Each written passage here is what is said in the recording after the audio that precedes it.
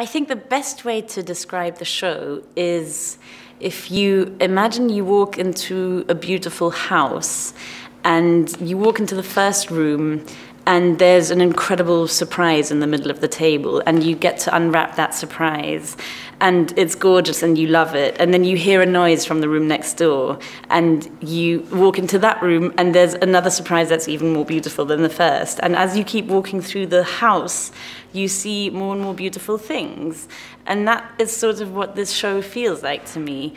We've got 6 actors playing over 100 characters.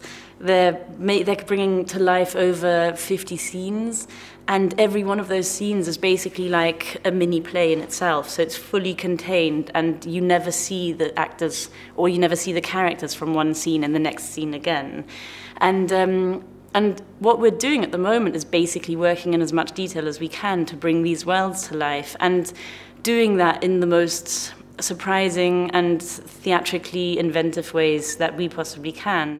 I mean, they've got their work cut out. It's going to be mayhem backstage, because they have all these characters to invent. So of course they have to change their costumes and come back on, and they need to, you know, remember where they are and where we are in the play. So yeah, it's a very, very busy show for them. The play usually gets done with many more actors than that. So doing it with 6 is kind of like a marathon and a sprint all at once. But yeah, they'll be busy. What makes Caryl Churchill one of the most influential playwrights of contemporary British theatre is probably the fact that she has always, from the beginning of her writing career, challenged herself to reinvent form.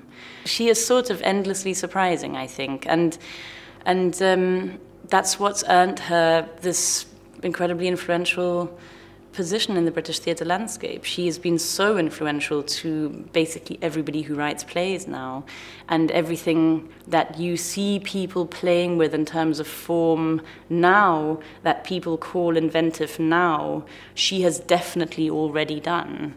So in a way, perhaps she's sort of like what the Beatles were to contemporary music, you know. They sort of influenced everything, and so has she.